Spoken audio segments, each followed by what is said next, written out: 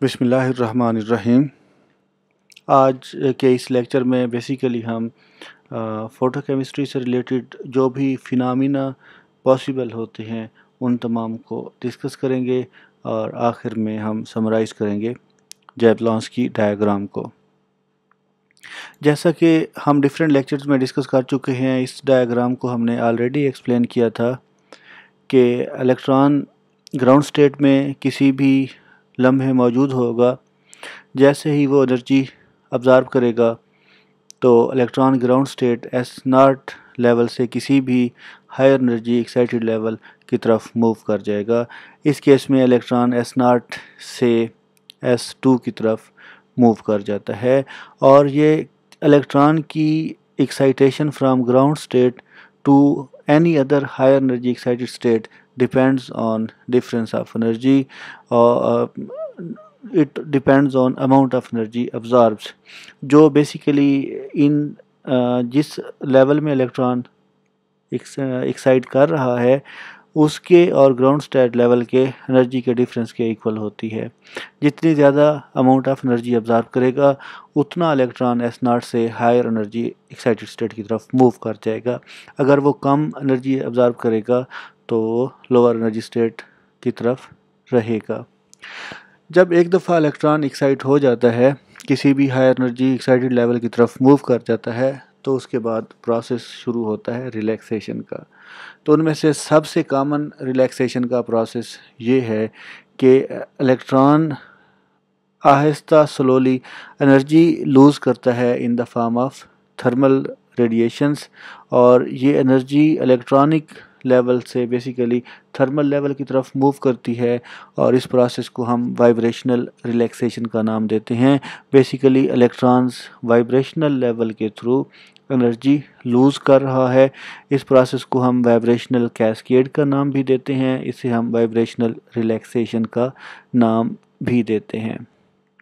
तो बेसिकली जो इलेक्ट्रॉन ने एनर्जी अब्ज़ॉर्ब करके किसी भी हाई एनर्जी स्टेट की तरफ जंप कर गया था तो वो अपने आप को रिलैक्स करता है इस तरीके से एनर्जी लूज़ करते हुए। हमारे पास फिर एक स्टेज ऐसी पहुंचती है कि इलेक्ट्रॉन अपना लेवल चेंज करता है। फॉर एग्ज़ाम्पल S2 स्टेट से S1 स्टेट की तरफ एंटर होगा। जब ये वाला प्रोसेस होगा तो हम इसको इंटरनल कन्वर्जेंस का नाम देते हैं। यहाँ से एक बात क्लियर हो जाती है कि इलेक्ट्रॉन अगर वो किसी भी हायर एनर्जी एक्साइटेड स्टेट की तरफ मूव कर गया है तो हम इस लाइंस को वाइब्रेशनल लाइंस का नाम देते हैं। तो ये इनके through step by step energy loose करता है। तो ये S2 स्टेट की तरफ ही रहेगा। जब वो S2 स्टेट से S1 की विसिनिटी में एंटर होता है, अपना लेवल चेंज करता है, तो इस प्रोसेस को हम इंटरनल कन्वर्जेंस का नाम देते हैं। उसके बाद जब वो इस S1 लेवल की तरफ पहुंचेगा, सेम फिनोमेना वाइब्रेशनल रिलैक्सेशन के थ्रू एनर्जी लूज़ करेगा और लूज़ करते करते वो ग्राउंड स्टेट की तरफ पहुंच सकता है। इसी तरीके से ये अमाउंट ऑफ एनर्जी जो अब्ज़ॉर्ब की थी वो लूज़ करता है थ्रू वाइब्रेशनल कैस्केड।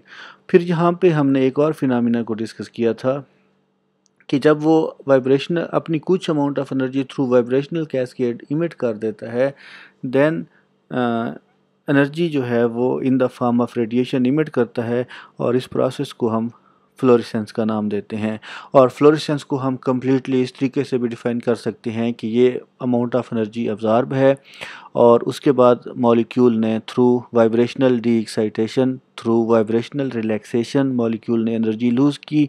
उसके बाद इलेक्ट्रॉन S1 स्टेट से S0 स्टेट की तरफ जंप करेगा और energy in the form of radiation emit करेगा और इस प्रोसेस को हम फ्लोरेसेंस का नाम देते हैं। तो इस केस में हमने इस डायग्राम में तीन प्रोसेसेस, ये हमारे पास एक्साइटेशन है, वाइब्रेशनल कैस्केड, उसके बाद हमारे पास ये आ जाता है इंटरनल कन्वर्जेंस जिसे हम ICs का नाम देते हैं, और फ्लोरेसेंस को हमने फ्लोरेसेंस अगेन क्लियर हो जाती है कि मॉलिक्यूल ने S0 स्टेट से S1 की तरफ जंप किया और एनर्जी अब्ज़ॉर्ब की। उसके बाद molecule through vibrational cascade through vibrational relaxation energy loose करता है और S1 स्टेट की तरफ पहुंच जाता है। और उसके बाद यहाँ से यहाँ की तरफ जब वो जंप करेगा और एनर्जी इमिट करेगा in the form of radiation, और इस प्रोसेस को हम फ्लोरेसेंस का नाम देते हैं। इसके साथ ही एक पैरेलल प्रोसेस और पॉसिबल होता है कि S1 स्टेट से T1 ट्रिपलेट स्टेट की तरफ इलेक्ट्रॉन मूव करता है, और इस केस में S1 स्टेट से ट्रिपलेट स्टेट की तरफ आते हुए अपनी स्पिन चेंज करता है, और इस प्रोसेस को हम इंटर सिस्टम क्रॉसिंग का नाम देते हैं। और जो मॉलिक्यूल अपनी स्पिन चेंज करेगा, हम इसको स्पिन फ्लिपिंग का नाम देते हैं। उसके बाद again molecule vibrationally D excite होता है, वाइब्रेशनल रिलैक्सेशन होती है, जिसे हम वाइब्रेशनल कैस्केड का नाम भी दे सकते हैं। उसके बाद अगेन फिर मॉलिक्यूल इस ट्रिपलेट स्टेट से S0 स्टेट की तरफ जाएगा, जो कि एक फॉरबिडन ट्रांजिशन है। इस प्रोसेस को हम फास्फोरेसेंस का नाम देते हैं। अगर हम फ्लोरेसेंस को इन शॉर्ट टर्म डिस्कस करना चाहें, S1 स्टेट से अपनी इलेक्ट्रॉन एनर्जी लूज़ करता है थ्रू वाइब्रेशनल कैस्केड, और फिर S1 स्टेट से S0 की तरफ आएगा, जिसे हम फास्फोरेसेंस का नाम देते हैं। इसमें इलेक्ट्रॉनिक स्पिन फ्लिप नहीं होती। और उसके बाद S1 स्टेट से अगर ट्रिपलेट स्टेट की तरफ आएगा तो स्पिन फ्लिप करेगा, और उसके बाद इलेक्ट्रॉन फिर ट्रिपलेट स्टेट से अगर ग्राउंड स्टेट की तरफ आएगा तो ये भी फॉरबिडन ट्रांजिशन है। इसे इस स्टेट की तरफ आते हुए दोबारा स्पिन को फ्लिप करना पड़ेगा, जिससे हम ट्रिपलेट स्टेट का नाम देते हैं, और इस प्रोसेस को हम फास्फोरेसेंस का नाम देते हैं। जब हम इन दोनों की हाफ लाइफ डिस्कस करते हैं तो ऑब्वियस बात है कि फास्फोरेसेंस जो है वो एक डिलेड प्रोसेस है, जिसमें फॉरबिडन ट्रांजिशन इन्वॉल्व होती हैं। इलेक्ट्रॉन ट्रिपलेट स्टेट से S0 की तरफ आएगा, या इलेक्ट्रॉन S1 से T1 की तरफ जाएगा। ये दोनों ट्रांजिशन फॉरबिडन ट्रांजिशंस होती हैं, और इसमें हमने दो प्रोसेसेस को डिस्कस किया, एक फ्लोरेसेंस आ जाता है और एक फास्फोरेसेंस। इसके बाद थर्ड हमारे पास जो टर्म आती है, जिसे हम इंटर सिस्टम क्रॉसिंग का नाम देते हैं। इंटर सिस्टम क्रॉसिंग बेसिकली ये है कि इलेक्ट्रॉन S1 स्टेट से T1 स्टेट की तरफ जंप करता है, और S1 स्टेट से T1 स्टेट की तरफ आते हुए इलेक्ट्रॉन जो है वो अपनी स्पिन फ्लिप करता है, जिसके रिज़ल्ट में इलेक्ट्रॉनिक स्पिन चेंज हो जाती है, और S1 से T1 की तरफ आते हुए ये जो ट्रांजिशन है, इस ट्रांजिशन को हम फॉरबिडन ट्रांजिशन का नाम देते हैं, और इस तरह के प्रोसेस को हम इंटर सिस्टम क्रॉसिंग का नाम देते हैं, ISC। इंटर सिस्टम क्रॉसिंग जो है वो एक फॉरबिडन ट्रांजिशन है। इसी तरीके से ये जो हमने प्रोसेसेस पढ़े हैं, inter system crossing, internal cascade, vibrational cascades, अगर हम इसको एक ही डायग्राम में शो करना चाहें तो इस डायग्राम को हम जैबलॉन्स्की डायग्राम का नाम देते हैं। फॉर एग्ज़ाम्पल, ये हमारे पास एक इलेक्ट्रॉन है।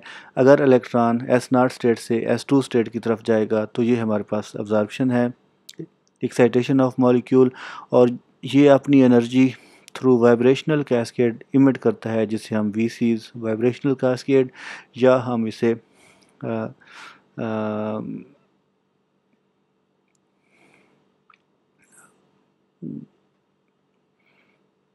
थर्मल रिलैक्सेशन का नाम भी दे सकते हैं। तो ये इलेक्ट्रॉन जो है अपनी energy through vibrational cascade, vibrational relaxation के थ्रू एनर्जी इमिट करता है, और S1 S2 लेवल की तरफ पहुंच जाता है।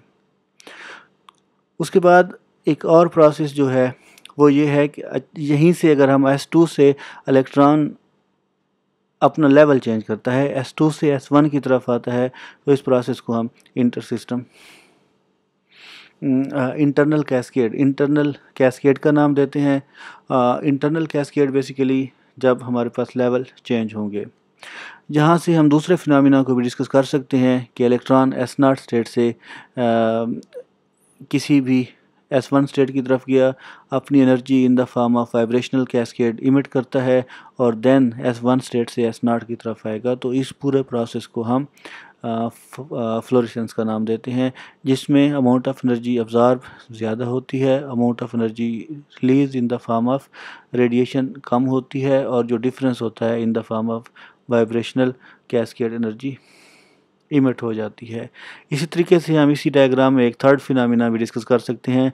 इलेक्ट्रॉन S1 स्टेट से ट्रिपलेट स्टेट की तरफ आएगा और फिर ट्रिपलेट स्टेट से जब वो S0 की तरफ मूव करेगा, जो कि एक फॉरबिडन ट्रांजिशन है, इस प्रोसेस को हम फास्फोरेसेंस का नाम देते हैं। तो ये बेसिकली जो हमने फिनोमिना डिफरेंट फिनोमिना पढ़े थे, उनको अगर हम एक ही डायग्राम में पिक्टोरियल फॉर्म में जब शो करते हैं तो इस तरह की डायग्राम को हम जैबलॉन्स्की डायग्राम का नाम देते हैं। Hope so you understand the जैबलॉन्स्की diagram.